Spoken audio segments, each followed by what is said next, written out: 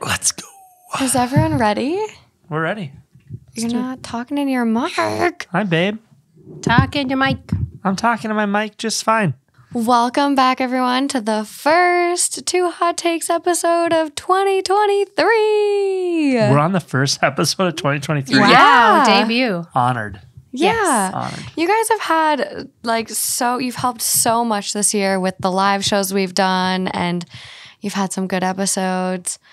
I'm recording in 2022. I'm like this year, but yeah. So, I had All right, to thank have you on the first one. That's great. Well, we're do honored. it. We're so proud of you. You have done so much. So It's been This a is fun. crazy year. And 2023 is going to be even more magical. This year, we are going to highlight. Oh, are you leaving? Are you? Okay. Yeah. Goodbye, you little potato. We have a guest appearance if you're watching on YouTube from one of Matt and Amy's dogs, Harlem. Havoc will probably hop in at some point, but they have two little mini Aussies, and they live up to their names. Havoc especially. He's earned it. Yeah, he's good. But this year is going to be crazy. We are going to be trying to highlight different charities on every episode. Awesome. We'll announce it at the end of this one, the one I have picked out, but it's going to be a good year. I'm absolutely terrified for it. It's a lot of pressure trying to top the past two, but you're going to do it. here we It's go. going to be great. Third time's a charm. Here we go. So the theme I have for you guys today, and I'm so bad about this. I don't know how I do this every time, but officially, welcome back to another episode, you guys. I'm your host, Morgan. I'm Matt. And I'm Amy. My brother and sister-in-law, and I'm so excited. So the theme that I have is kind of like this, holiday meltdown. Like some of these people have just had absolute meltdowns because of the holidays. And I think a lot of us have. I am in that box. I took out our Christmas tree with a pillow. I swung a pillow into it. Probably the most chaotic I've been in years. It's just... The holidays are a really my hard time for a lot of people. God. It brings out a lot of emotions. That's an understatement, an absolute understatement. But other than me ruining the tree that I had just decorated, it's been amazing being home. I've run into so many listeners in Duluth. It's actually been crazy. I ran into someone at Target who was actually I had to get an eye exam, and she was working at the Target optometrist in Duluth here. So thank you. And then I ran into someone at the Duluth Grill who is from Minnesota, but now lives in Los Angeles, and his girlfriend's from LA, but it was just it That's was a so small cool. world. And then someone drove by me in the Costco parking lot and yelled out their car window. And someone else, You got the best podcast ever. I know, it was so cute. I've never been recognized more than I have here while I'm home. And so it's been magical, except Justin and I shoveled snow off the roof today. And so I'm so sore. Well, welcome home. And right after a blizzard, a pretty good one. I think we got 2 feet in 2 days. Mm-hmm. Yeah. Yeah, it's been pretty bad. But let's dive in. All right, Let's I'm do ready. it. Let's go.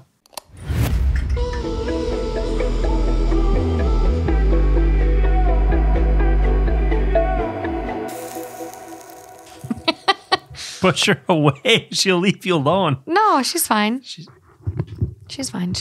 All right. So up first, All right. you guys have a little elf on the shelf, don't you? We got Elf on the Shelf. Sprinkles. If you have kids and you're listening in front of your kids, shut this off right now. Shut this off. Shut this off.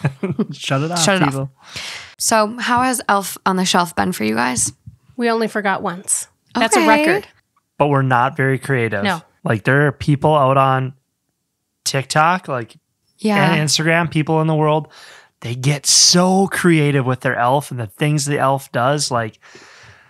It's insane. The most ours does is Hangs upside down. ride reindeer ornaments or hangs Okay. upside down from the chandelier. We just That's move so it pretty every good. night and we put it somewhere high where the kids can't reach. Okay, but you didn't make the Elf on the Shelf do bad things. No. Okay. Nope. Our elf is still a good elf because our kids, I feel like they'd cry at this age still. Yeah. Yeah, your kiddos they're young. They're about to be 6 and 4. So they're little nuggets.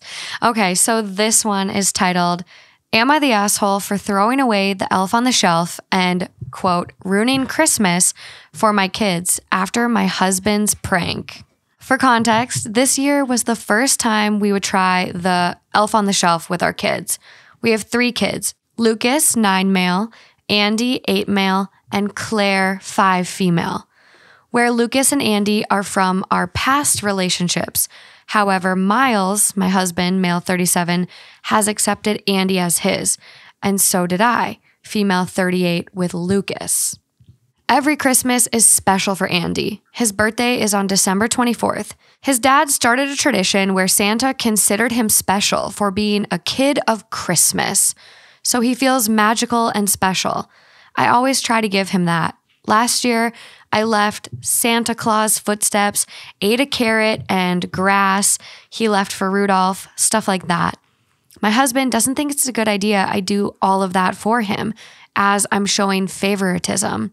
So we should shut it down because of my ex's decision to create a tradition without considering my other kids' feelings. I disagree, since I do consider the 3 of them. But he asked if we could do something else, like the elf on the shelf. I had no problem with it, but I didn't know how that works. He explained to me quickly, and since he was the one who offered, I let him do it. We bought the cute elf. My kids named it Bob. Later, my husband explained to them that they should behave and never touch or hold Bob if they don't want to be naughty. At first, it was cute to see them spy on Bob and try to see it fly each night. Andy was the most excited of all. I found him one night talking with it, asking if Santa still remembered him. But my husband took seriously the, quote, behave or Bob would be naughty part. Lucas was his first victim after he didn't do his chores. The next day, his face was drawn on with Sharpie markers. Then Claire, who's 5, who touched Bob, had her favorite onesie destroyed. Apparently, Bob had cut some pieces of it while she was sleeping. Oh, no. Miles was having fun, but I could see my kids weren't. I talked to him about how he should lower the pranks. He agreed, but wanted to catch Andy since he hadn't broken any of the rules yet. I told him that Bob's supposed to tell Santa instead of being naughty. We argued, but he finally agreed. Fast forward. It's Christmas Eve, and in the afternoon, we had some of Andy's friends over to celebrate his birthday. So the kids were playing in the backyard. But my husband looked sus. I decided to look for Bob. It was supposed to be in the kitchen, but it wasn't there. I asked my husband, Miles, where it was, and he told me, quote, no idea. I started getting paranoid, but Andy asked me if we could cut the cake already. I put my best face on and went for it. The cake was in a box, and when Andy opened the box, he started crying. I took a look, and it's ruined. Bob was covered in all of it, appearing as if he had been eating the cake. Half of the cake wasn't even there anymore. Miles started laughing, and so did some of the other parents. My blood is boiling, and I grab Bob and throw it in the trash. Then I grabbed Miles. We had a terrible argument. He called me an asshole for what I did to Bob, that I've ruined it. How are we supposed to keep the magic with our kids if I wasn't supposed to even touch Bob? Am I the asshole? No. No. What? Come on. Lady, your husband has got to be the most immature person What a jerk. I have ever heard of. Like, He's unhinged. unhinged, yeah, for These sure. kids are young. The youngest is 5. And cutting up their favorite onesie because the elf and they misbehave. Like, who does that? This Like, is supposed to be a fun tradition. Yeah, and like a 5-year-old, like, that's too young to be trying to teach lessons with a magical fake elf.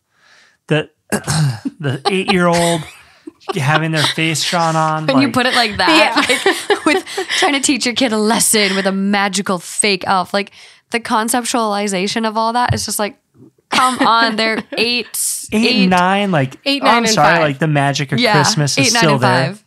like they probably still believe in Santa, all of them, right? What 8 you're in second grade typically, Yeah, 9th somewhere you're in in there. third grade.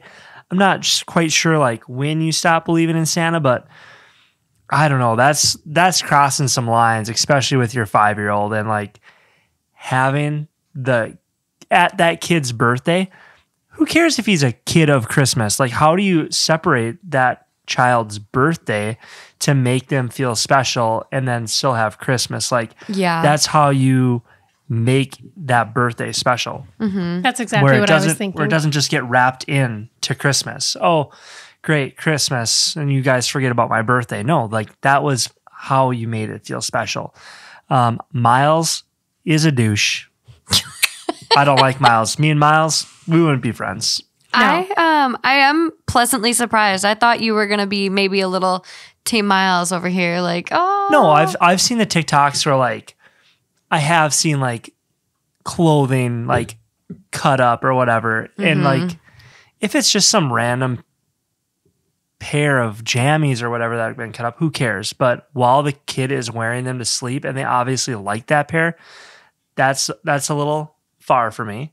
I've seen the ones where they like take a Barbie and it was Sprinkles Tattoo Shop, and like now a Barbie is all like Sharpied and tattooed and drawn on. Like, again, yeah. if it's not their favorite Barbie, then who cares? Or if it was maybe a new Barbie that you went and bought, like, oh, this will be fun. Now you'll have a tattooed Barbie. But yeah, I don't think Elf on the Shelf, I don't think the elf should become naughty if you're being naughty. Like the elf is supposed to report back to Santa, right? And say, hey, you guys weren't being good. The whole thing is to make your kids be good, not naughty. I don't know. Well, it really shouldn't be used as a disciplinarian tool, which it seems like that's what they're doing here is, oh, this is how we're going to discipline here. And it seems like, yeah, Miles, the dad, is getting way too much pleasure out of his kids suffering a little bit. Like, poor kids. I don't know. There's Not some into trauma it. there that Miles needs to address. Yeah. And I wonder like what that Serious. No, but that I was gonna say, like, I think there are some people that get joy out of like having power over others or making others feel bad. To terrorize your own children, how sick are you? And it kind of begs the question of like, okay, well, what did he go through as a child to even find this acceptable? Why would you ruin a perfectly good cake? That's what I want to know. The I bet it things, was good too. the things I would do for a cake right now. And that is something really, like, you make a really good point, because I think, like, I have a friend who his birthday is on the 26th. And so like Christmas for him has always like trampled over his birthday. And people that have birthdays close, like, it's like, well, I'm just getting you one present. It's Christmas and birthday, versus like anyone else with another birthday, a different time of the year, gets a very separate, just a very different experience. And so I think you do make a point where it's like, yeah, he's born on the 24th. So how do you make that special? And it's not like the other kids aren't getting included in the special Christmas experiences either. Yeah. Like, it's for the whole family, but like Andy's a kid of Christmas and like Santa knows him a little more maybe because they share that day. Like, that's cute. Like, I don't know. I think it's weird that he came in and was like, you're not considering the other kids, and tried to like guilt trip her for that. Yeah. And I'm all for having fun. Like, if the kids are on board, like, you know what? We got a naughty elf. And like, if it becomes like something funny or fun with the kids, oh, what did Bob do today? Well, naughty elf, like, I think of that and it's like, oh, he went and unrolled the toilet paper roll, or he spilled the marshmallows, or, you know, he's not vindictive in cutting up clothing and destroying cakes and birthdays. And like, that's just too far. Yeah. Too far. So weird. Took it to the extreme, and I'm not for that. I would never try to make my children that upset, especially on their birthday. Like, that's, I don't know. No. It's like a special thing, right? Yeah. Like, kid's 5, going 6, I don't know. It's weird. We have some edits. Oh boy. So the first one, edit. Hi, everyone. So the response has been really overwhelming. I'm sorry if it took me some time to answer. I was kind of avoiding the post since I was conflicted by the possible outcome. I'm going through all of your comments so I can answer some of your questions.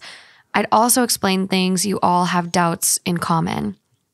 Number 1, Andy's dad is from Canada. He visits Andy every spring, summer, and on Christmas break. This year, he stayed for his job, so he isn't an absent parent. 2, after Andy's birthday, I told Miles to get out of the house, and so he did.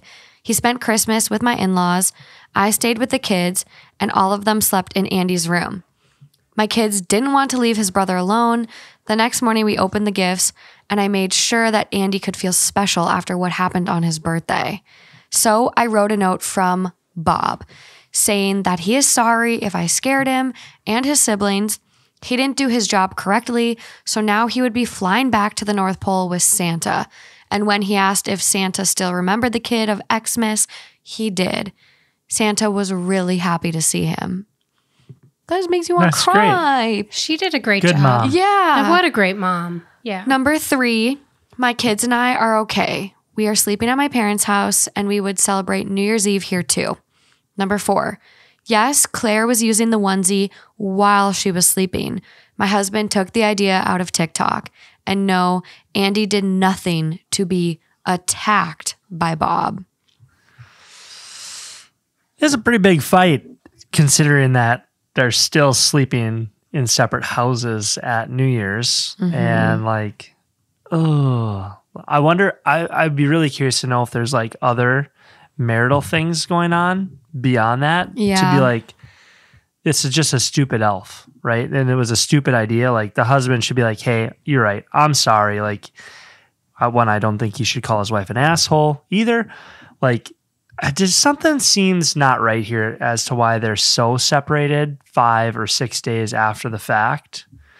This might have just been like the inkling where she's like, no, he's done other things to our kids where it's like, Andy didn't want to get in the pool, so instead he pushed him or like something like that. So The bullying, maybe, Yeah, the bullying. And power so, tactics, that's what I kind of want to like know. you brought up. And yeah, we if- don't have any other comments from OP. The edits and those points are all we get from her, but I am really curious about that. I think there's definitely more going on. Seems like a big reaction.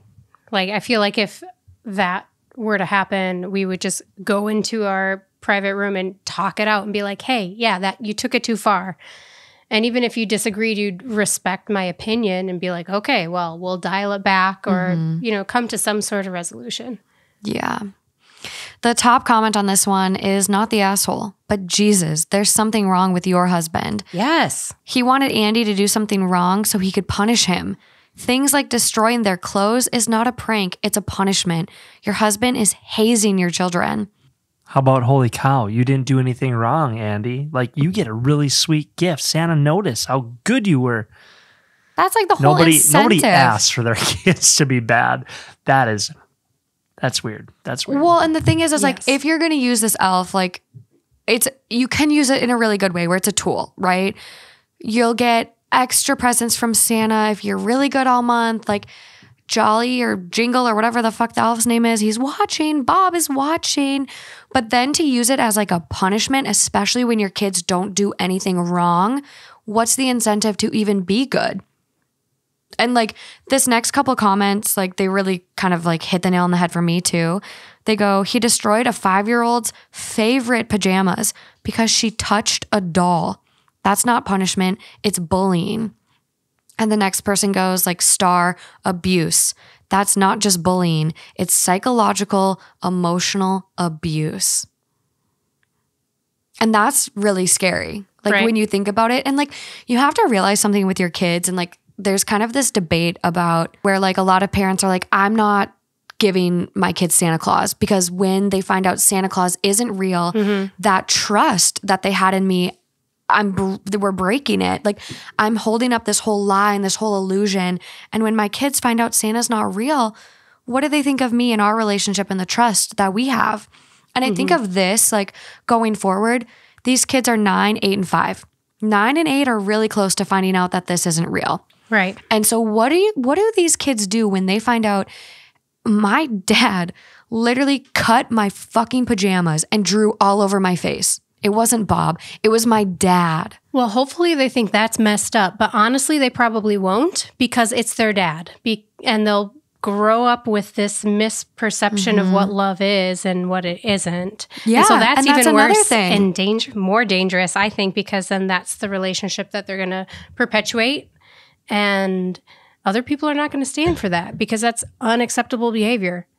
It's not that the dad doesn't love those kids, but like when you're talking about how they perceive love and what love is, like the dad could still love those kids, right? And just be making some very poor choices. Well, absolutely. And that's probably why he's doing it, because maybe his Perception of what love is parents based on, or like pranksters that were not kind or whatever. But I'm not sticking up for Miles, but it's just No, but putting that out there. I do really agree with that, because I think a lot of people, when they're in abusive relationships, especially on Reddit, they'll be like, hey, this is the example you're setting for your kids, watching you go through this experience. And it's like, you're demonstrating that this is love. Like, love is getting yelled at. Love is getting hit. Love is mean. Love is bad. Love is vindictive. Love is all these other things. And you're demonstrating that to your kids. And so I think there is something to be said about that, where he's demonstrating to his kids that it's okay to bully. It's okay to do this stuff, and it's a risky game to play. Again, I'm going to go back. There's nothing wrong with a prank or a joke. I hate pranks. Fuck pranks. Hate lies. I hate You them. just have to good-natured like joking. So I'm very picky about the pranks I like. Like very when, picky. Like somebody, like you're out in the barn and you're coming out the door and like don't Justin, you dare. like, ah! Nope. Dead. That's not a fun one. That's funny. A fun prank is like being like, oh, Morgan, your shoes, they accidentally got covered in mud, but here's a new pair. Like, I want like presents for pranks. Something wrong with your idea of what a prank is. I don't like pranks. We took this in a odd direction from where I thought it was going to go. I think it was exactly where it was supposed to go. It was good. I agree. Okay, moving along. Moving along. We'll get Havoc up here at some point. I'll get a treat. Hi, Booty. Are you camera shy? Come here. Come on. Come here, buddy. Come on. Oh, good boy. Oh, good boy. Panicked. Look at the panic in those eyes. Look at the love. Look at the love. Oh, good boy. Nobody can see him. You can't see. They can see him. He's hiding. Okay. So All right. This next one is titled, Am I the Asshole for Calling My Brother's Girlfriend a Gold Digger After She Googled the Cost of Our Christmas Gifts? My brother James has a girlfriend, Lindsay, who he's been dating for 7 months. He decided to bring her to Christmas at my house, stay over Christmas Eve, and leave the next day after lunch.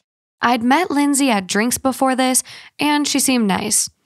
When they arrived, Lindsay walked in and complimented my decorations, large tree in the foyer, and asked how much they cost. I was a bit surprised by the question, but I just said, more than I'd like, and moved on. Throughout the evening, she asked several questions centered around money.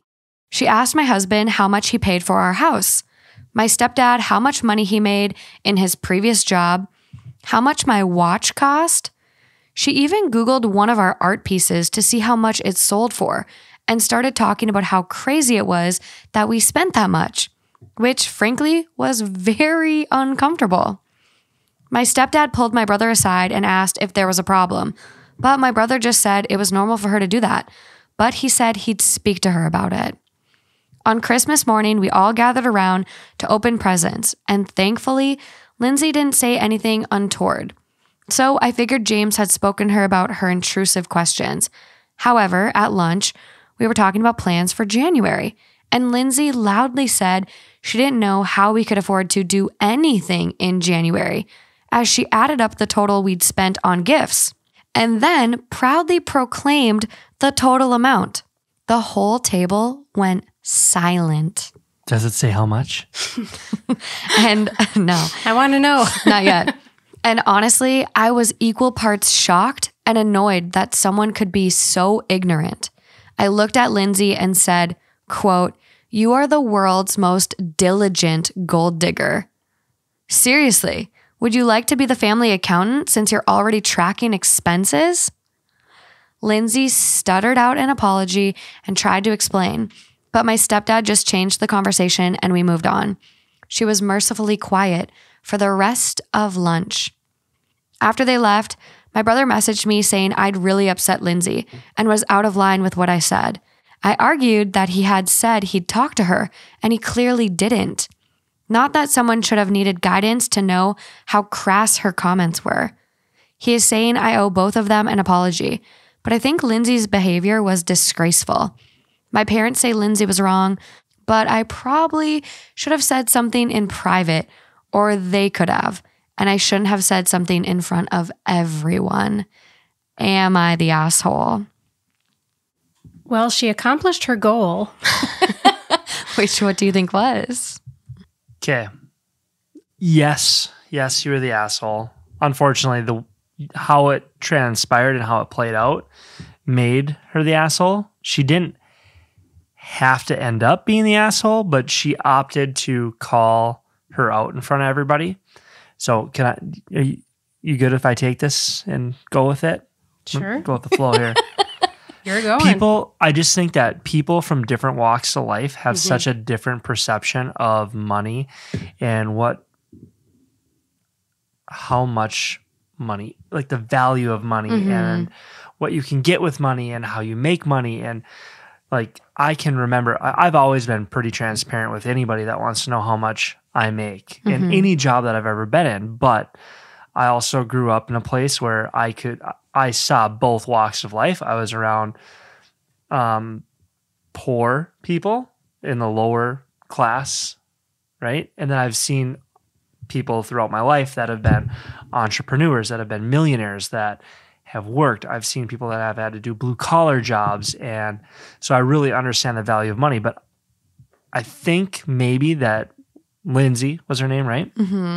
Was possibly overwhelmed by the amount of money that she was around and is like, holy cow, like this is a lot of money. Holy cow, this is really nice. Like, what do you do? Like, how much money do you make? Oh my gosh, that's a really nice watch. Like, how much is that? Where maybe she just wasn't taught that it's not socially polite. Like in our social world, from my perception, is that it's a frowned upon thing. If somebody asked me how much this watch was right now, I'd tell you, but the majority of people don't feel comfortable sharing that information. And if you're not phrasing,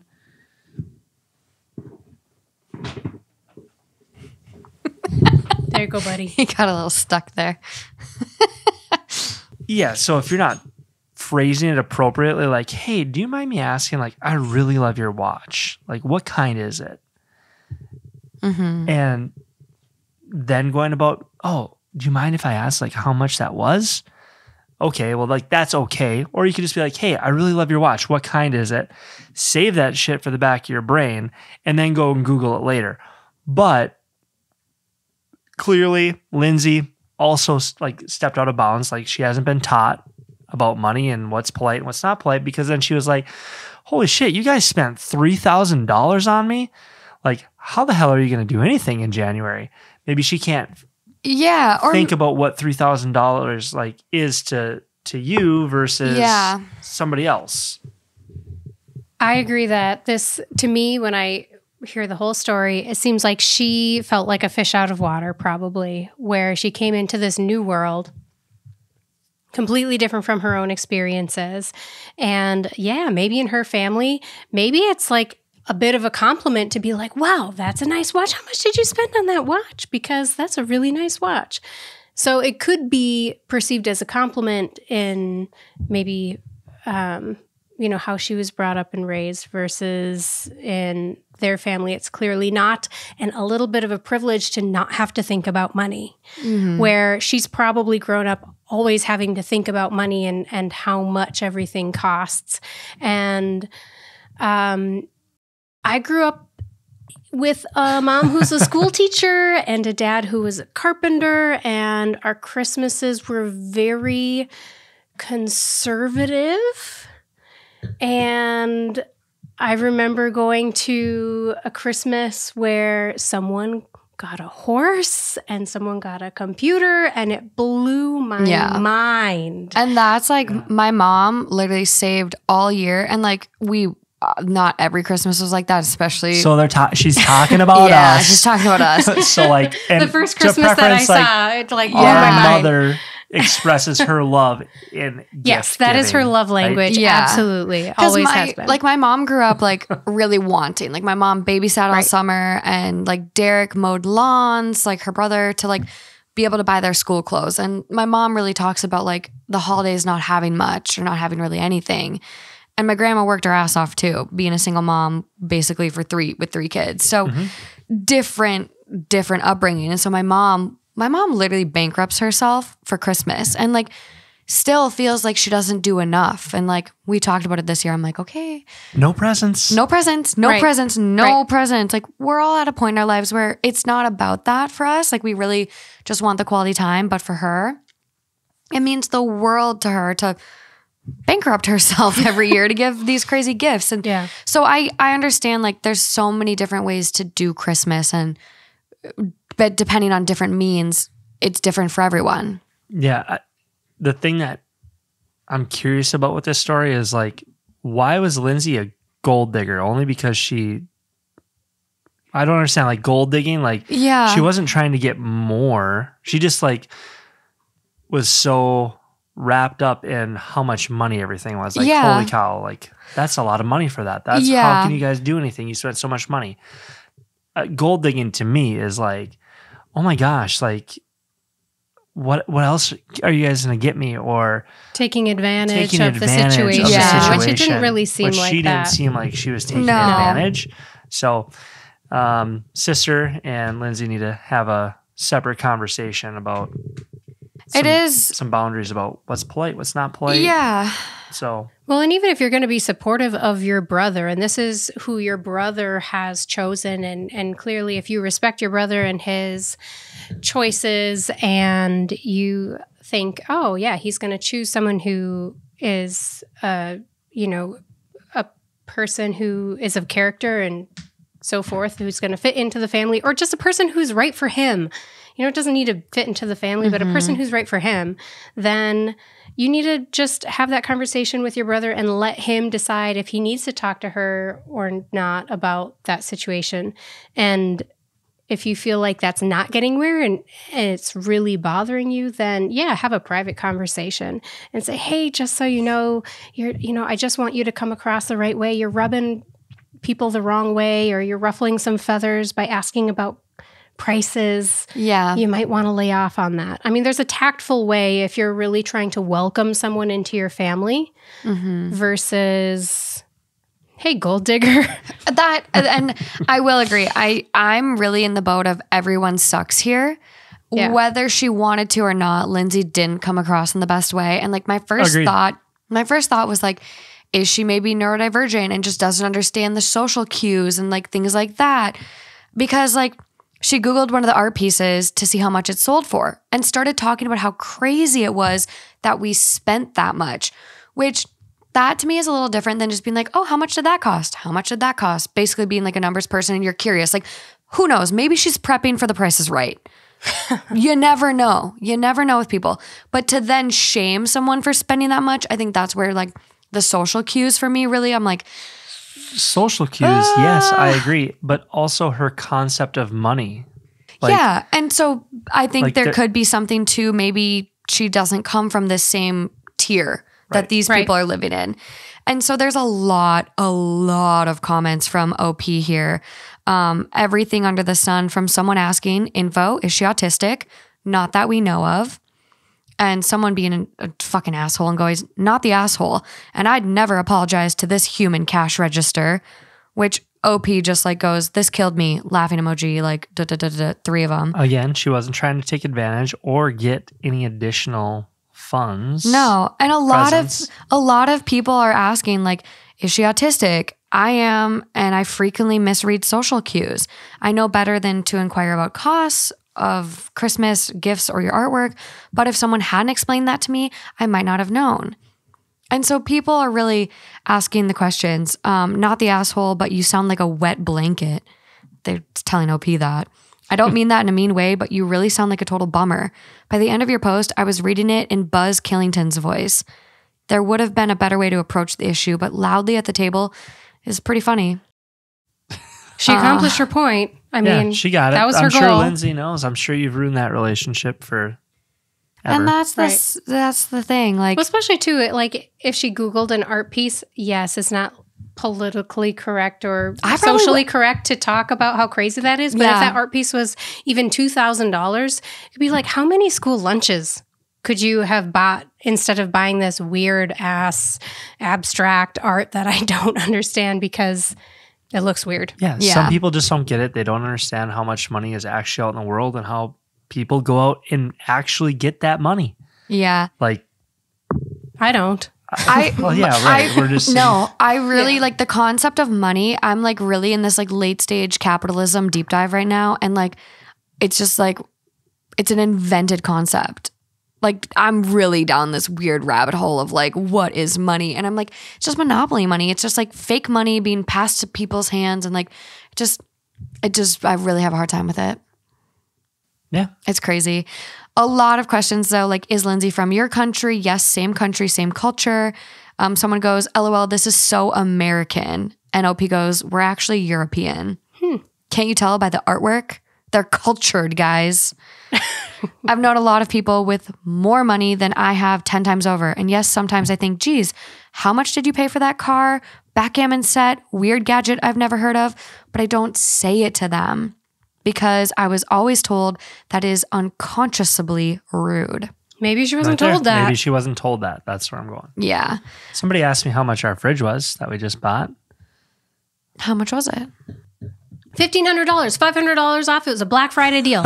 Jeez. Is Black that Friday. crazy? I was going to say, that's what I said to that person. And they were like, why would you spend that much money? Your last fridge was perfectly fine. You got But it shamed. wasn't. Was that And grandma? It was leaking. It's not important. Was it who grandma? It was. Let's And just rusty. move on. It was Okay, from 2003. but it was a Your really fridge good is fridge. really nice. Thank Yeah. you. Yeah, it is really nice. But like the same cost thing, right? of stuff is gone through the roof. Like our dryer here in Duluth, like my mom was like, our dryer's broken. Like, could you help me get a new dryer? Can we go to Best Buy and look? Like, this was around Thanksgiving, so there was all the deals.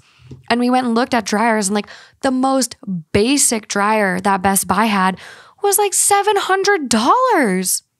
It's expensive. So for anybody out there that is wondering, well, like, what is the polite way to find out, like, how much something is, or like how much specifically, like, hey, how much do you make in your career? Because she asked the stepdad that, right? Mm-hmm. I would approach that as like, hey, like, I'm just really curious. You know, I'm just wondering, how much does somebody in your type of position make? You can just ballpark it. You don't need to be specific, but I'm just curious because, you know, I'm thinking about I'm X, Y, and interested Z, in, yeah. or, you know, give some context to why you're asking. Or just say, hey, I'm just generally curious, like somebody in that position, like, what do you make? I'm just like really intrigued, rather than, oh, how much do you make? I once asked a dentist how much money he made. How'd that work? He wouldn't tell me. I mean, it might have been right after I got my wisdom teeth taken out, and I was, you're a little loopy. on those good meds. But had you said, you know, I've thought about being a dentist my entire youth. Like, I'm just Which curious. was true like, for you. Which was true for you. I legitimately was like, this is a socially acceptable question because I'm thinking about being a dentist, but I really want to know, how much money do you make? You know, as an 18-year-old thinking about going to college, and that this is my career path. And that person has the right to say, you know, I just don't feel comfortable sharing that, but I make a good living. Yeah. And you just say, yeah, no, that's totally respectable. Okay, I get that. Yeah. And you move on. So money's touchy. People get funny about money. They do. So. It is a really hard conversation to have, like anything money related, except I think with your coworkers, I really believe that like a lot of places should be more open about what they're making because like a lot of employees are getting way underpaid compared to like counterparts. Like, so there are laws about that now. I don't know if they existed when I first started working, but when I was 16, I literally was told that it's against the rules to discuss your salary and that you That's could a be lie. fired. When I was 16, I Yeah. was told that. They were trying and to this manipulate little you. 16-year-old of me, I was like, oh my God, I don't want to be fired.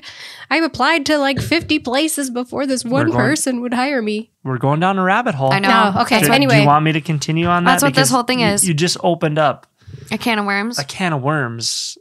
It's We gotta- hard. we It's gotta- a hard Rabbit hole. topic. This is We're a go- rabbit I know, hole. it We're is. walking away, people. So we Let's do walk have away. There's no winners here. we do have one other comment. It's info. What was the total amount she came up with? And OP responds, an overspend. Yes, and overspend. So OP has a problem sharing Yeah, how clearly. much money I mean, she feels uncomfortable with but it. You want to know how much we spent on Christmas gifts for our kids this year? Too much. I'm done. well, and that's the thing. Like, but there's like these little glimpses, right? Someone was like, "What kind of watch is it?" A Cartier one that my husband had customized. Like, you're willing to share that, so it's like you like to toot your own horn and have these bougie, flashy things. I really think everyone sucks here. The overall vote on this one was not the asshole. People think OP was justified for calling this girl a gold digger and all this stuff. And I'm like, I think one, yes, it's tacky that she asked. If anyone wants to know how much something costs, download the Google app, go to the lens, take a picture of it, and you'll find it. You will find it and you'll get a price tag. You'll probably get a link to buy your own. Use it versus asking idiots like OP. I think it's rude. I do think it's rude. I think like the rude all around. I think everyone sucks. We'll put it that way. Everyone sucks. Lindsay Everyone was sucks. rude, whether she knew or I think she she didn't sucks know. the least, though. I I would just- like to know more about the background. I'm curious Can because Lindsay chime in? yeah, Come on, Lindsay. Lindsay. Add 2 hot takes. We need I to hope know. Lindsay finds this. We have a lot of stories recently that like I did a 2-sided episode. And I hope, Lindsay, you're out there and you see this and you write me and you say, no, she's just, I don't even think they ever specified. They suck. They suck. They're a Stepfather tootie. was good. Stepfather changed the conversation. Yeah. He moved on. Yeah. Okay. Moving on. We're moving along. All right. Let's move on. Okay, so this next one. Am I the asshole for saying no to my in-laws taking our kids to Disney? My male 28, wife, female 28, and I have 2 daughters, 6 and 5 years old, which is prime Disney age. They're both super into princesses and all that. We've talked about taking them to Disney over the next few years as we know they'd love it. My wife has never been before, and I've only been once when I was 10 years old. It was definitely a memorable trip for me as my family had to save up for a while. We've always known that Disney would be our big trip with our girls. In July, my father-in-law got diagnosed with prostate cancer. After a few rounds of chemo and some rather intensive stays at hospitals, it's only gotten worse. It's spread across to other organs in his body, and rather than trying to suffer to fight it, he's opted to just not do chemo and try to live with what time he has left. As a result, him and my mother-in-law have decided to make more memories with family. One of these memories is to take our daughters to Disney and surprise them with the trip yesterday during Christmas. At first, I thought my wife would be against it as well, as we've always said we wanted to get the experience taking them and seeing their faces. However, I found out that my mother-in-law cleared it with my wife last month. My wife didn't tell me because she thought I would be surprised and excited for our daughters. I sat through all the rest of the night, but when we got home, we had a serious discussion about it. I told my wife that I didn't want our daughter's first trip to Disney to be without us. She suggested we go along, but the trip is in February and booking flights, hotels, and tickets for just my wife and I for the time they're all going is still going to be about $5,000.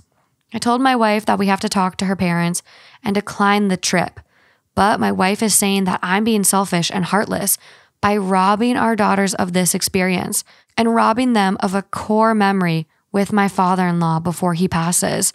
Am I being out of line here?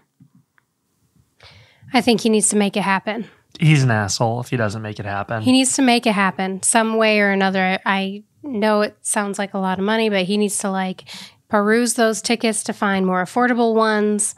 He needs to maybe pick up some extra shifts. I don't know. Join them in the experience if that is really something that you wanted to do as a family? Because I understand that. Matt and I have talked about the whole Disney experience also, and we're excited to bring our kids.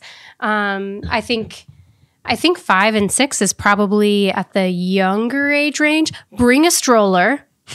Bring a stroller. If your kids are younger than 15, bring a stroller for them. You will thank me later. Okay. Amy had a bad experience at Bentleyville here. It's like a holiday light walkthrough in Duluth. And so, yeah, bring a stroller if your kids are under 15. Their legs will stop working. It'll be slippery. It's going to be slippery. They're going to get cold feet. I don't care that it's Florida or California, wherever they're going. Bring a stroller. Okay. So back to it, or rent one. Anyway, back to it. So I understand that whole wanting to experience the magic of Disney with your family and just being your family. But I mean, he has prostate cancer. It's not getting better. His time is limited. This is something that they want to do.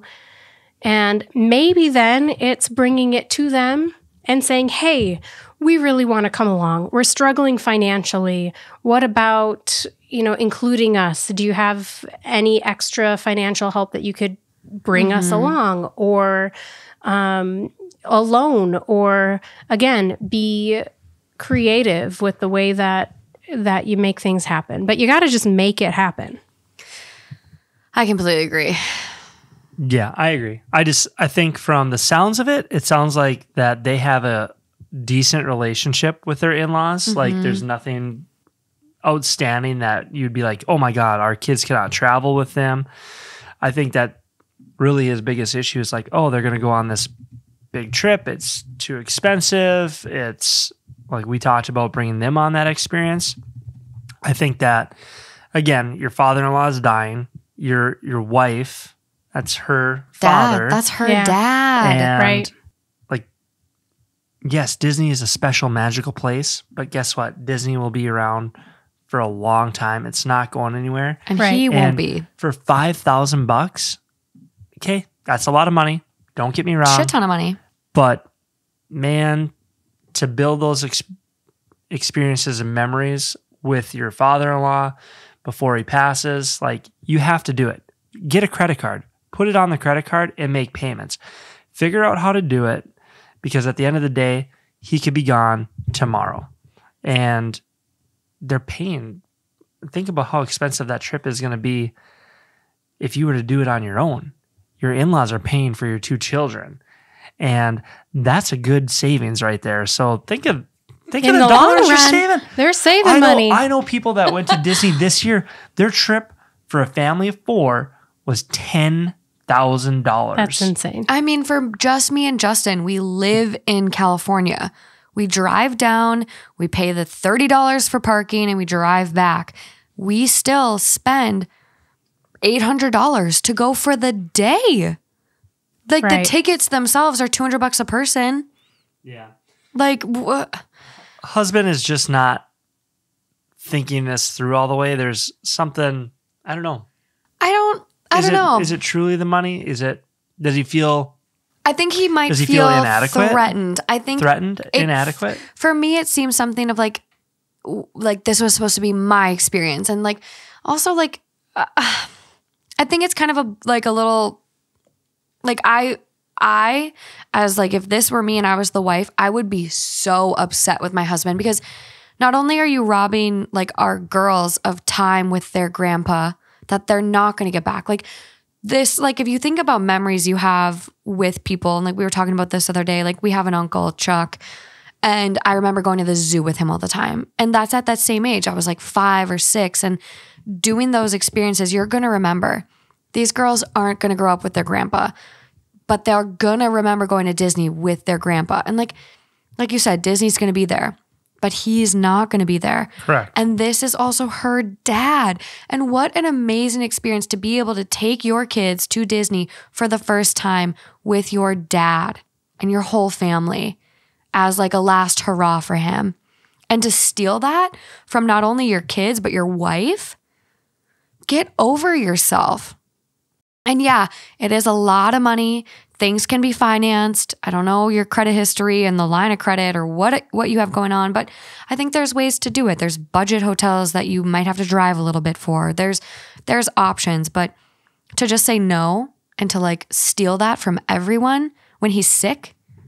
So there are also studies that show that happiness levels and like if you're going to spend money, what's going to bring you the most happiness? It's not on the physical things that you buy, but it's on the traveling and the experiences you have with people together. And so, I mean, maybe we are going to redirect some of the budget. I'm all about budgeting. Everybody should budget. But maybe we need to redirect some of those dollars on those purchases, the fridge, or whatnot that you're planning on buying this year. Maybe that needs to wait.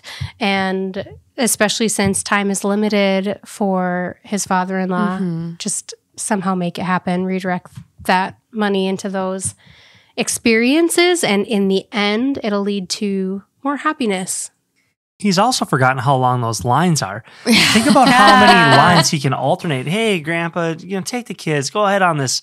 We're going to go get a drink at Epcot. Oh, doesn't that sound good? I know. Have another babysitter with you at the Disney? Yes, The absolutely. world's busiest place. We plan on Yeah. bringing Morgan and Justin so we can do just that. We'll alternate. We're going to get the magic genie. We're going to skip the lines. Perfect. But I will just say that's a really good point because you also think like he has cancer. He's not going to be feeling well. His endurance and his activity tolerance is going to be probably a little lower. It's not going to be like grandpa hogging the time the whole time. Grandpa and grandma probably going to need to go to the hotel to take a nap. They might need strollers. They might. He might need an electric wheelchair. It might be not like a really long Disney day. Like it's not an open to close like me and Justin do. So you're going to still, I think on this trip, like you're still going to get that time with just your kids. So don't like, if everyone goes, it's honestly going to make the trip better for everyone involved. Like truly. I agree. I'm really intrigued to see if there's any additional, like, I want to know what the husband and the father-in-law's relationship is like, because I think of my own father-in-law. If I had the same opportunity, I'd be like, I'd really want to go for those memories myself to see my kids like embrace my father-in-law. Yeah. So We have no additional edits or info from OP. There's no additional comments from OP. Overall vote on this one, and this is a recent one. It's 3 days ago. It was asshole. So hopefully he's taking it to heart. The top comment was, "You're the asshole. Your wife is right. I understand your disappointment in not being the first to take your kids to Disney, but these are special circumstances. Their grandfather / your wife's father is dying and wants to create memories with his grandchildren that will last once he's gone. It's small-minded and selfish to take that opportunity away from him and your children just so you can be the first to have the experience with them. Do you think if you do this, your wife and daughters won't resent you for what you are taking away from them to satisfy your own selfish need? If you do this, remember someday your daughters will be adults and think about how they will look back on this and what they will think of you." At the end of the day, if I was that wife, I'd still go. I'd leave him at home. I'd coordinate it with my parents. 1000%. I'd be like, hey, I'm going to sleep on a roll-in cot or bed. Absolutely. And I'm going to make it happen. Husband, man, you can stay home. This would be the hill I die on. Truly, this is one of those things. And like, granted, I'm a Disney adult, I'm a little biased, but like, honestly, that might make me more so like, who gives a fuck if it's your kids' first time with their grandparents instead of you? Like, it's not about that. It's literally spending time with their grandpa who isn't going to be here. How old were the kids? 5 and 6. Young little that's ones. borderline. I don't even know if they're 42, 48 inches. How many rides are they even going to be able to ride on?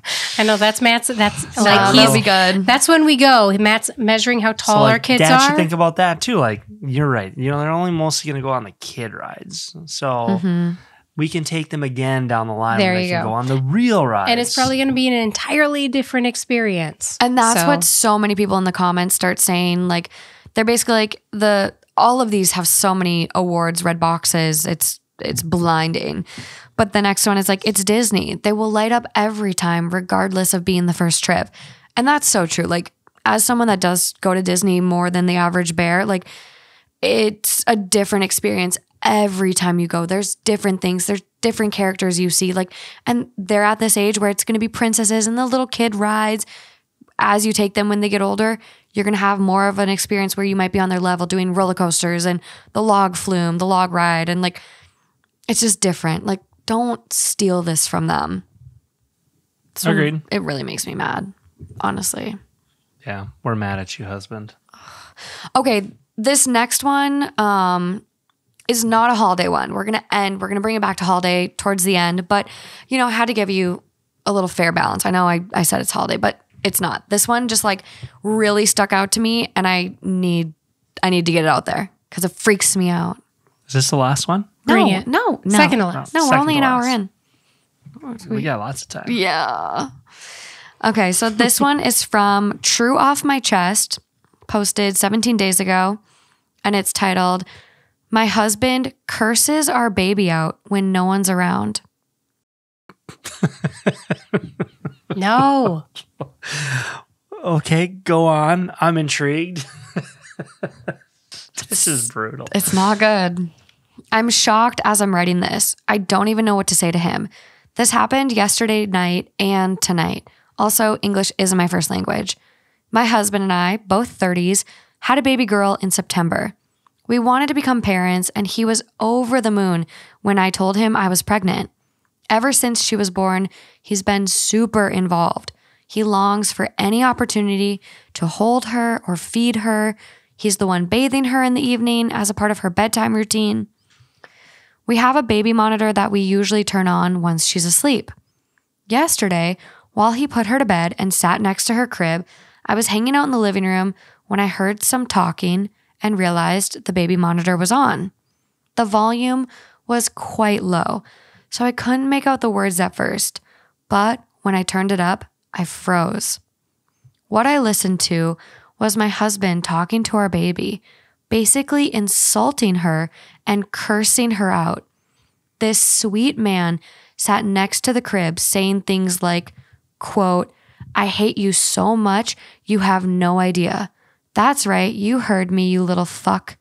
I don't want this to be deleted, so I won't go into too much detail, but what the fuck?" I am floored. Get your baby, pack your shit up while this guy's gone, and move out. When he came to join me in the living room, I asked him if everything was all right, without mentioning what I heard. And he was completely normal, the sweetest guy. So tonight, I turned the baby monitor on ahead of time, purposefully, to listen in on them again. And he did it again. I'm so confused. The way he speaks to our baby is horrifying. I'm not sure if I should be worried for her safety, and how do I even approach this? You get out. I agree. There's something seriously wrong. There is no world in which that is kosher.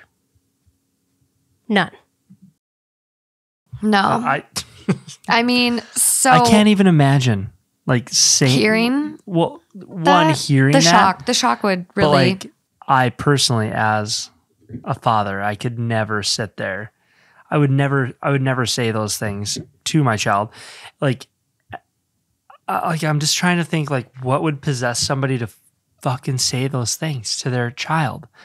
So here's what, when you first read the title, I was like, okay, here's what I'm expecting this story to be. I'm expecting that the baby is colicky. I'm expecting that like it's crying all the time and the parent is not regulating themselves and they're upset about regular, normal baby type things. Like, and I mean, kids not sleeping through the night. Exactly. And they're sleep deprived so much. Or, right. Like that is not this. This is totally putting different. the baby to bed, calm as can be, and whispering terrible things into its ears and into its psyche. Mm-hmm.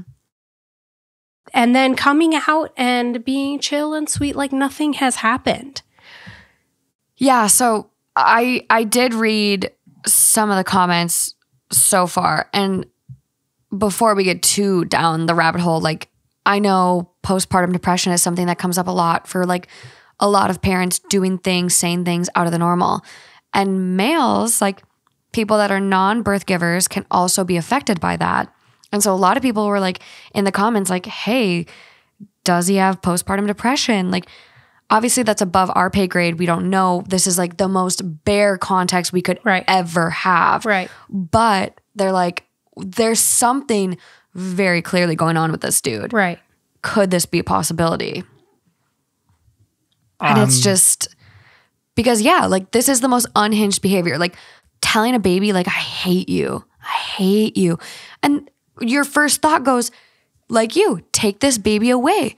This is the type of person, and people with postpartum depression, persistent postpartum depression, like sometimes people do hurt their kids. It's something you should be scared of, or at least like, hey, this isn't normal. We need to get you help. And until you're safe and you're not saying shit like this to our baby, you can't be left alone with her. So like I'm trying to think in my brain, like as the wife, like, okay, now it's happened twice. Mm-hmm. So like, do I bring it up? Like, hey, I just heard this. Like, you need to like explain yourself. And then, all right, let's hypothetically say, you know what? I'm totally wrong. I'm dealing with PTSD, but he's really not. And then he pretends like moving forward, like it never happens again. And then your baby's dead.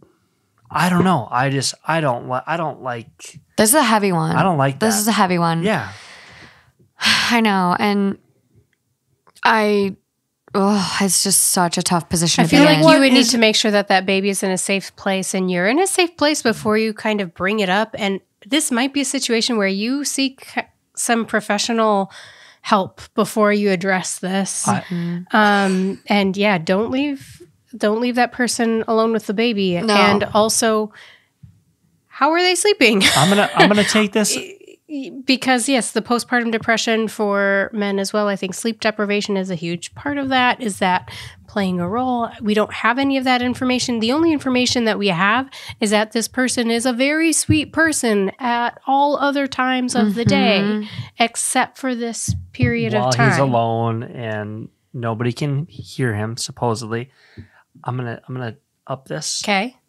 If I was a wife right now, I would for sure 100% have something recording myself while I sleep, because I want to know what that mother trucker is saying about me at night. I would 1000% do the same thing. That was my thought, actually. I was like, I don't know how you do it. I would go out and I get a recorder. I would stash it. I would figure it out. But can you Pretty imagine? sure you can do your cell phone. Just hit record Well, no, by but your that's- but nightstand. that's- Like, how would they ever but even there's know? But that's No. easy, right? Because Yeah. like I can see your phone. I can like, if But I really wanted to there's check. sleep apps that, like, for a lot of people, that sleep talk or sleep walk. Sleep apnea. Yeah. And so there's an app that only triggers when it starts picking up like microphone volume. And it's discreet. Like, I don't think the screen turns on. There's apps for this now, but that was my thought. I'm like, I can just picture him if he's willing to like say this shit to a little baby. Right. Like, I can just picture him like hovering over her in her sleep being like, I wish I never would have met you. I look at you and I just want to strangle the life out of you. Creepy. See, that's exactly what's wrong with Creepy. us. 'cause No, it's but But not she the also needs to same thing. record that kind of, on her baby monitor. She needs I to wouldn't- record that I would also. never not have the baby monitor going when he's with her. Like, I Right. wouldn't trust him at this point. Like, No. this is really scary because it's like, this is such an easy jump to be like shaken baby syndrome, like snuff her out with a pillow. And I've watched way too many I do not. ID discovery shows, but like even Lauren like has had some of the most unhinged stuff said to her. Like, there was this guy she was friends with for years.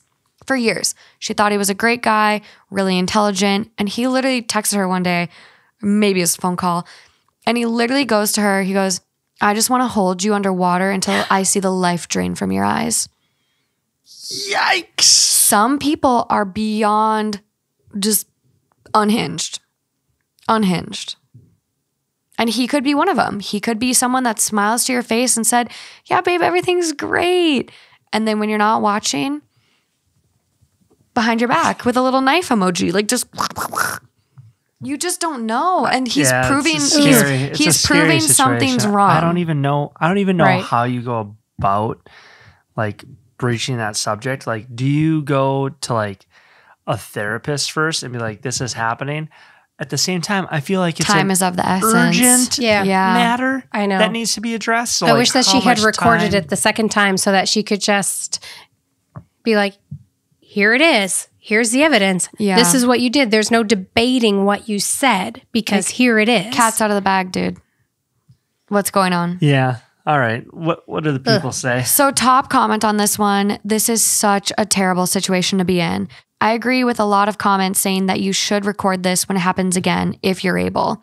I have seen some people suggest reaching out to a psychologist or lawyer before confronting him.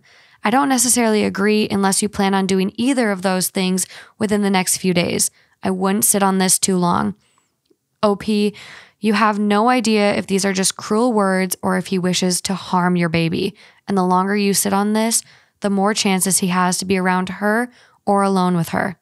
Record him, and yes, do not confront him alone. Who knows what he might do if pushed into a corner. This could be postpartum depression, as others have mentioned, but we aren't capable of giving that diagnosis. This is why it's important to confront him with a third party and a recording. Best of luck, OP. I'm so sorry you're dealing with this.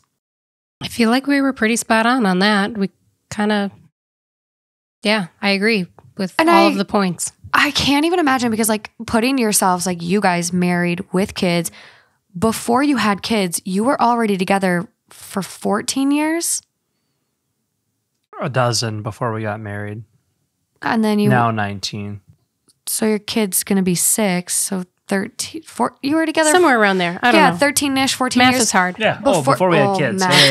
Yeah. Math is hard. We ain't before we had mathletes here. kids. No. Yes. Yes. Yes. 12 married, 14 kids. Okay.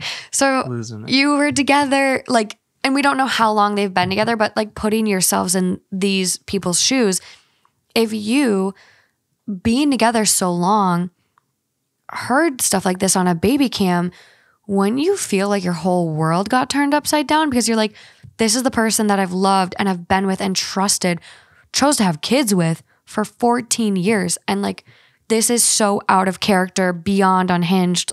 Absolutely shattered. There'd be a for sure a sit down, and there would for sure be some, hey, we are going to figure this out. We are setting up some boundaries until we figure it out. It's just so scary. There are some comments from OP. One is just like, your husband may have postpartum depression. I would consult your doctor and say his behavior is odd and not characteristic of himself, but not physically dangerous towards the baby. I wouldn't put that out there yet because we don't know. We don't know. You never know until you know. Like, most baby monitors have the option, so if possible, make sure it's recording audio so we can't deny. And I would not say anything to him quite yet, acknowledging that you know what he does because you don't want him to be more covert. OP responds, I didn't know postpartum depression was a thing for men. I feel stupid. I definitely want to take over a nighttime routine now. I'm really freaking out reading all of the comments, but I also want to record it at least once so he can't deny it if I talk to him about it. I don't feel like he would ever hurt her, but I couldn't ever forgive myself if something happened to her that I could have prevented. This is the worst imaginable situation to be in. She can't imagine that he would hurt her, but I'm sure she couldn't imagine that he would say those Even say it. things before she heard it herself. Yeah, exactly. Get the recording, stay conscious, be aware of what's transpiring in your house at all times, get the info, and then take the action. Don't let the kid be alone with him without the baby monitor. Yeah. Monitor it at all times. Maybe invite a Absolutely. friend over that when you plan on, give him bedtime duty or whatnot so that there's a third party in case things get hairy. Yeah. Invite your mom over or someone that like... This is a heavy one. I know. Morgan. I know, I Why'd you have to bring this up? down. That's Oh, depressing. geez. it's the first We episode were talking of the about year. the elf and then Disneyland and then, geez. I know. But I think OP kind of said it best too. Like, I didn't know postpartum depression was a thing for men. And Right. a lot of people don't know that. So if we do Yeah. one thing this episode besides traumatize people, at least we're raising awareness that men can also deal with postpartum depression. Mm-hmm. Yeah, So there's that. I'll be honest. There's like, that. I didn't. I'm I didn't sorry. think it was a thing either. Like Really? that diagnosis. Yeah. Like, I understand that like things can get more stressful. A lot of times it's categorized for men as like a major depressive episode. Sure. Yeah. I mean, like, or adjustment disorder, or adjustment, like having a child is like, you completely change your entire life. Everything changes once you have a kid. There's a lot of adjustment. It is stressful. It is great. Don't get me wrong, people. It's fantastic, but there's a lot of adjustment and there's a lot of stress. Absolutely. And sometimes there's just not a lot of sleep that transpires for 3 to 5 years. You just don't know. Trust me. I know. Matt's second little one, Matt and Amy's second little one, doesn't like to sleep. I'm actually waiting for him to. He's come probably going to episode. pop in any time now. Probably 11:20 p.m. We got 40 minutes. He's going to be out. Oh yeah. We better get rolling. But there are a lot of comments that OP does respond to. Basically, what tone of voice is he using? And is it like, does he have a dark sense of humor? No, that's the thing. He's almost whispering and doesn't say any of it in a cute way at all. Just sort of monotone. It's like it's not him at all. And that really worries me. Like, I do think people develop like psychosis during the weirdest times. Like, it could be, you just never know. And so it's better to be safe like than sorry. Having an episode. Or just disassociating during like this time.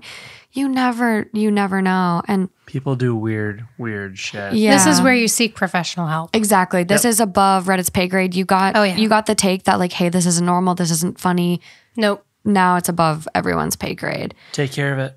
Yeah. And there's this one other one where people are like, he's not doing it for stress relief in a joking way. Some people do that. A baby obviously has a lot of consequences that some people are not prepared for.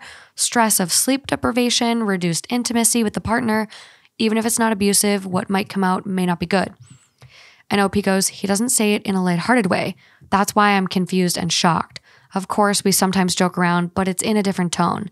When I say joke around, it's more like we change the diaper and she poops again right away, and one of us laughs and says, kill me now, something like that. I have to add, she's my first child, but from what I hear from other parents, she's very calm and no trouble to what some people experience. I mean, we sleep okay. I'm the one who gets up at night, and it doesn't wake him at all. See, all that just doesn't make sense. It makes it like, it makes it worse. Like, what, okay, seriously, what's going on? Yeah, there's something going on. It needs to be addressed right now. I will be sure to keep up and like look at this account for an update for all of us, but we don't have anything so far as updates or really additional comments. I've kind of read all of them. Yeah, I would keep you away from the kids. Thank you. I would, for sure. Keep those babies safe. I would keep you away from the kids. They would not be around you. Yeah. All right, moving on. Okay. Holy smokes. I know. I'm sorry, guys. Can we bring this mood up a little bit? Here we go. Okay. All right, go on. So this last one is a little bit of a preview for what you're going to get on an episode with just me and Amy. That is going to be like medically stories. Okay. And not necessarily like medical, but like it has some context to do with it. Okay. Realm. Good one. Thanks. Cute. Good one, Pumbaa. So this is along those vibes, and it's getting back to like the holiday horrors, holiday meltdowns that people had. All right. Okay. So this one is titled, Am I the Asshole for Not Spending This Christmas in the Hospital with My Daughter? My 39 female daughter, 16 female, has had a sensitive stomach ever since she was a kid. There are certain foods that will upset her stomach to the point where she's unable to stop throwing up. We've seen countless doctors, but so far, nobody's been able to give us a clear answer. The only advice we keep getting is to identify all trigger foods and cut them from her diet. We have a pretty good idea of what those foods are: soda and other carbonated drinks, chips, Cheetos, and other similar processed snacks, anything oily or fried, and most sweets. Unfortunately, this is exactly the kind of stuff my daughter loves to eat the most.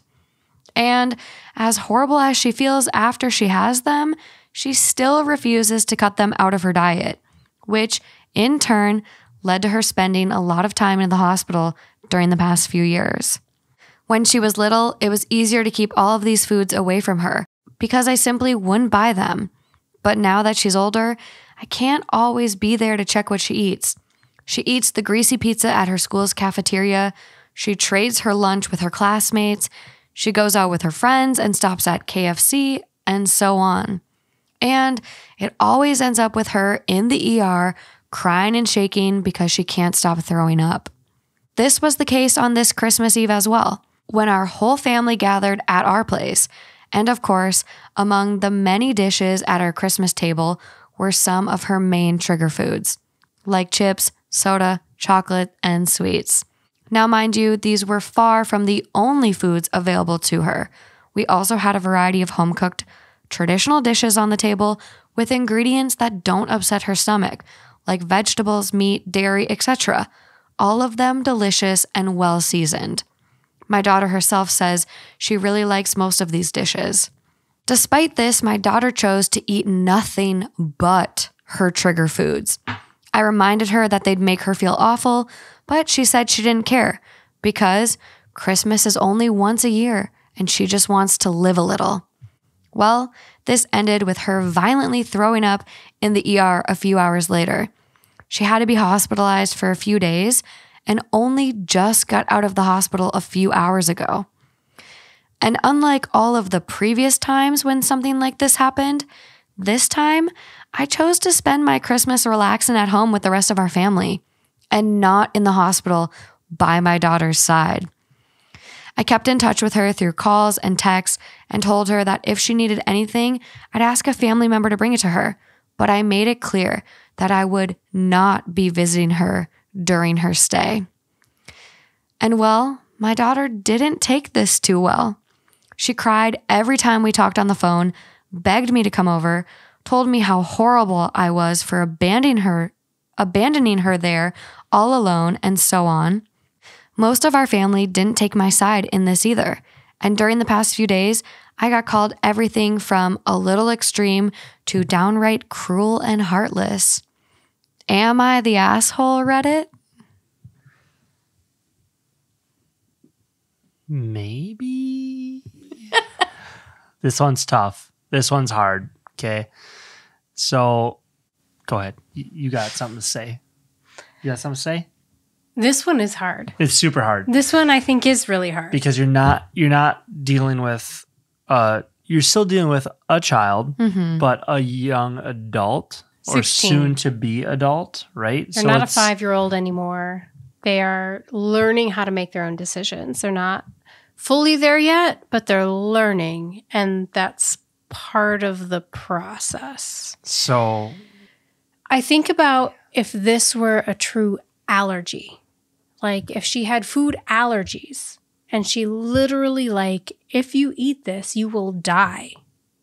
She would not be eating that food.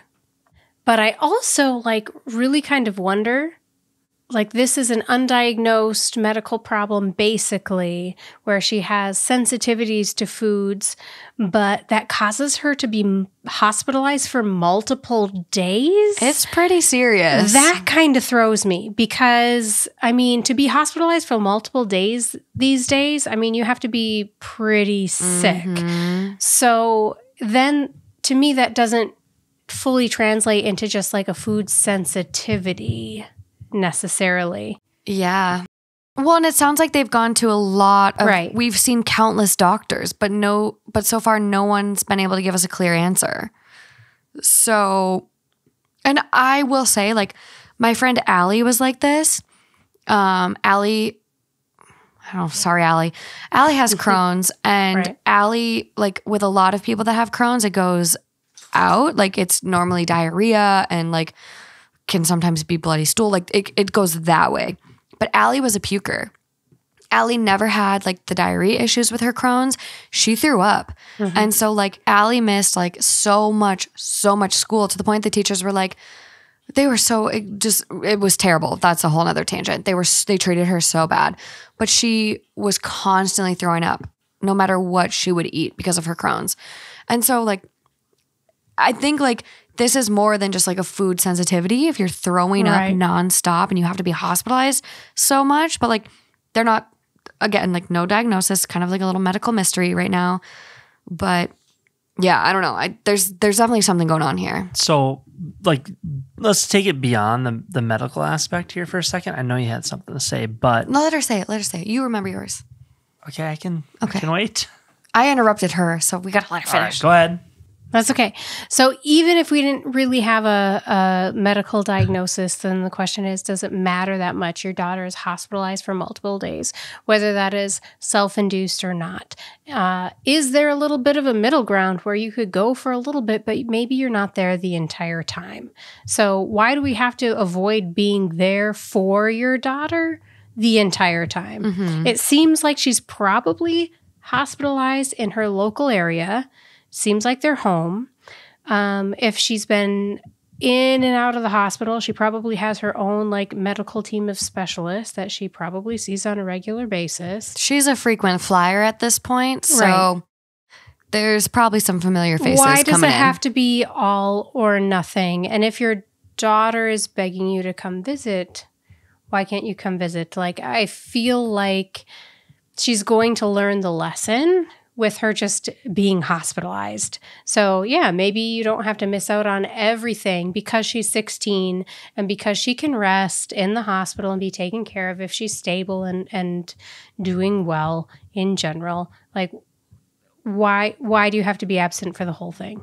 Why can't you be there as a support figure, regardless of whether your child is making the right decision or the wrong decision? Mm-hmm. Like, that's kind of your role as a parent, to be there, because they're going to make mistakes. They're going to make the wrong decisions.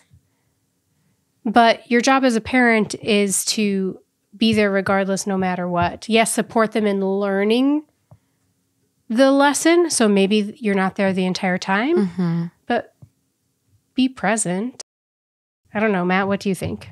Yeah, I mean, I agree with you. Like, I think you should be present. I think that's still your child. Like, I can't wrap my brain around not being there with my daughter. But the question that I guess the question I have is like, how often are they at the hospital? Is it once a month? Is it twice a month? Is it, what is this specifically? And gosh, I've never in my life talked about therapy so much, but like, is there something bigger going on? I understand she's only 16 and like it's hard to like see her friends go out and eat these types of food and like to have the willpower to say no. But like, at what point, when do you start making the right decisions, and when do you start like realizing that there are, for sure, there's got to be some financial costs to all these hospital stays, and massive. Not there's all a of this lot is of consequences that go beyond just ending up in the hospital and having to spend a few days there. I think it's different for different people, though. Think about people even with type 1 diabetes, which is a huge adjustment, and you have to eat differently from your peers, and it's a little bit of a medical... I agree with you completely. My question is for like the people that have type 1 diabetes, is there food counseling? I don't know, like, right? Like somebody like a nutritionist or somebody to help you. But there's also psychological counseling to help you adjust with the fact that you have a chronic condition that maybe your peers don't have. Right. So that may be the hardest part, where, I mean, everybody struggles with being different no matter what way that difference is. Completely. And I wonder, I mean, you think about other diagnoses, like pica comes to mind for me, like people where like pica is more of a mental health disorder where you ingest things you're not supposed to, whether that's mothballs, marbles, whatever. You're eating things you're not supposed to eat. And that's more of a mental health diagnosis. And like, maybe there is some mental health stuff going on where like, no matter what, like she knows she's not supposed to eat this stuff. She just can't control herself.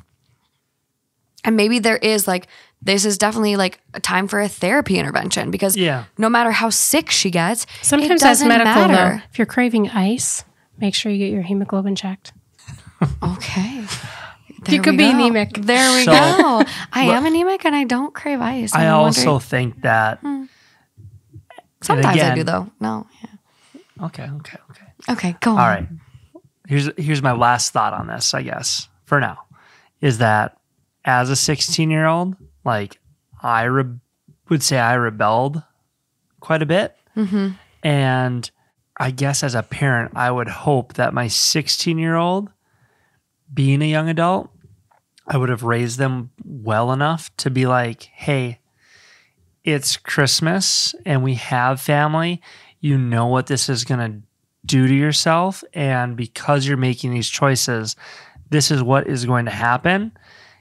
And we have family in town and we have obligations to be here and host. So please avoid these foods because it will make you sick. Mm-hmm. If you want to eat these foods at a later time, then we can talk about it if you're going to absolutely do this. But like, please, for the Not love today. of God, not today. Like Christmas is not the day to live a little. Like pick another day.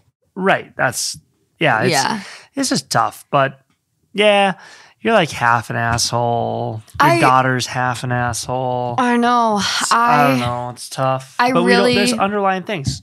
There is. I really go back and forth on this one. I kind of get what you're saying where you're like, okay, you know, she's there for multiple days, necessarily don't have to go that night. Little bit of a oh well clause, like you need to learn your lesson, tough love. So the first night of your hospital stay, Christmas Eve, no, I'm going to stay with family. Like I'm not letting you ruin this for me. You do this all the time. Sounds like this mom is exhausted. Sounds like this is a repeat thing that happens constantly. So I get that. And then I hear you where it's like, okay, maybe don't go into the hospital on admission, let her go. But she had to get there somehow. So someone admitted her. I don't know. I'm wondering, like, is there also like, where's dad? Yeah, no mention. No mention. Maybe there's not one in the picture, but I'm going to get there because I got some math for us to do. But I go back and forth where I'm like, I know me, and I was also a rebellious, stubborn 16-year-old that you couldn't tell me. I was my own worst enemy sometimes, despite being a really good kid, getting good grades, doing all these things. Like I just like needed to learn things the hard way sometimes. And I know for me, if I was this 16-year-old, if my mom would have came to the hospital with me, I wouldn't have learned any lesson at all. So, and this is just me, but I don't think she's the asshole for like not going. I think there maybe is a little bit of a balance where it's like, you know what, sweetie, I'll pick you up. I'll come your last day there and I'll pick you up and we'll go pick up some groceries that you can eat and let's meal prep fun stuff that you can still eat. Because you can still get this sweet treat stuff without having this shit. And so I would have done it that way. But I think for me personally, like if my mom would have came to the hospital with me the first night, I wouldn't have learned shit. It wouldn't have been any tough love. I would have been like, I can get away with this. I can ruin everything. Here we go. And sometimes it's about knowing your own kid. Mm-hmm. And knowing if your kid is going to be like Morgan or if your I was kid a terror, guys. I still needs am. a little more support. Yeah. Right? So I think that different people probably need different things. Yeah. And it sounds like she's gotten nonstop support. And the reason why mom didn't go with her at all now is because this has been so constant. And like anytime she does this, it leads to her spending a lot of time in the hospital during the past few years. And it always ends up with her in the ER crying and shaking because she can't stop throwing up. And I get like wanting to go with friends. Your friends stop at KFC and you want the mashed potatoes and biscuit. I get it. It's really good. But I sure as shit, like if I knew I was going to throw up for hours on end and not be able to stop, there's got to be that balance. Like you can't do that to yourself and your body. Like that's not even fun for you. it sucks. It sucks that she did it on purpose. It sucks. And so there's definitely a fine line. And like, I'm just glad I'm not a parent in this one. But the math, the mom is 39 and the daughter's 16. 25. 23. 23, yeah. 22 when she got pregnant. Yep. Ish, depending on the birthday. So younger mom, younger daughter, interesting relationship dynamic maybe. I think, and this is not the case for everyone, obviously, but I do think like a lot of moms that are younger kind of have like the best friend role. And so maybe this was like her last stand of like, I am not coming to the hospital this time, little lady. I'm done. Well, and it seems like she did a lot of communication with her other than like being physically there. So she was talking with her on the phone. She was FaceTiming. It wasn't like she ghosted her. Right. She wasn't like leaving her completely alone. So I think that's also a positive. I know. I'm really interested to see everyone's takes on this one. I feel like might be a minority. This is a really tough one. Like, it's a tough one. It's a really tough one. It's really hard. It's such a personal problem that it's really gray, and unless you're there and that parent, it's like, ugh. Honestly, I feel like I'm saying this all the time, but I think therapy is the best answer because if you have and you're growing up with a chronic illness or a chronic disease, like that can be really, really taxing and tough and fatiguing on you and your psyche. Yeah. And how you deal with that and how you're different from your peers. I think that going through that alone can be really, really hard. So having someone who has experience in that and helping you navigate that. Absolutely. Well, and that's the whole other aspect to it, right? Where it's like, yeah, okay, maybe this is a situation she needed tough love, but she clearly needs other support, whether that's mental health to like really deal with the chronic illness. Because as a 16-year-old, like, yeah, there's foods that don't trigger you, but like there is a lot of psychosocial implications of that where you can't go to the bowling alley with your friends and just get what they're eating. Like, and what does she do? Does she have to pack a lunch anytime she goes to activities with friends? That sucks. Like the psychosocial implications of something like this is really hard. And so I do understand that. I sympathize with her there, but it also comes to a point where it's like, is your health less valuable than that quick social interaction? And that's where she's going to have to really tote that line with herself and what, as she ages and grows up, and she's 16, she's trying to fit in. At 16, you're struggling to find yourself and find your groove and have friends and not get bullied. So it's like, it's a tough position to be in. But at a family Christmas party, girl. Brutal. Brutal. Top comment on this one. Lots of awards, big red box, 43.4K upvotes right now. Not sure if I'm going to be in the minority or get downvoted. Oh well, but I'm going not the asshole. She's 16 and for sure smart enough and mature enough to know better. As the cliche the saying is, and as much as it's overused on Reddit, play stupid games, win stupid prizes. This isn't a case of a 7-year-old that doesn't really know any better. This is a person that will legally be an adult in less than 2 years. She knows full well what she can and cannot eat, and she made a personal choice to eat things she shouldn't. While it may seem cruel and heartless, maybe you leaving her there, quote, by herself, obviously she's not since there are plenty of staff with her, will be the wake-up call she needs to stop eating the shit that makes her get admitted into the hospital. How do we know how mature she is? The whole thread proved that she wasn't mature for her age. I will agree with that. She clearly isn't mature enough to make the right decisions. And who's to say, like, I've met 18-year-olds, 2 years, holy cow, that they're not mature, or 20-year-olds that aren't mature. 26-year-olds, 28-year-olds, really 30-year-olds. bad decisions for themselves. So yeah, how do we know how mature she is or isn't? No, and I think this is another one that's, it's the third down from the top. There's a response to that one I just read. OP is dishing out a little tough love in the most appropriate way. Okay. Next comment. I think she needs therapy. She, all caps, likes getting sick because she gets all the attention on her right where she wants it. This is about being the center of her parents' universe. She figured out how she can have everyone's life revolve around her, which a lot of assumption there, but maybe we just don't know. We don't know, but yeah, that's a lot of assumption. But there are some people that like, I mean, there's certain diseases like Munchausen's that like attention is like somewhat a part of that, I believe. Right. And regardless, like the first sentence, I think she needs therapy. She does. Right. Clearly. Like it's to a point where tough love and being sick isn't working. So like maybe there's more to this. And there is no mention of dad, stepdad, maybe that's a part of this. Maybe the attention does play into that. Like, we don't know. We have no idea, but there's more here. And overall vote not the asshole. I'm leaning towards that way, but this is a tough one. I'm leaning towards not the asshole. Maybe not the right decision, but not the asshole ultimately. I don't think there's ill will in what you're doing. So I'm going to give you the benefit of the doubt. It could just be an everyone sucks too. Maybe I'm a softie, but I'm like middle of the road. I'm not going to call her an asshole, but I'm not also going to call her not an asshole.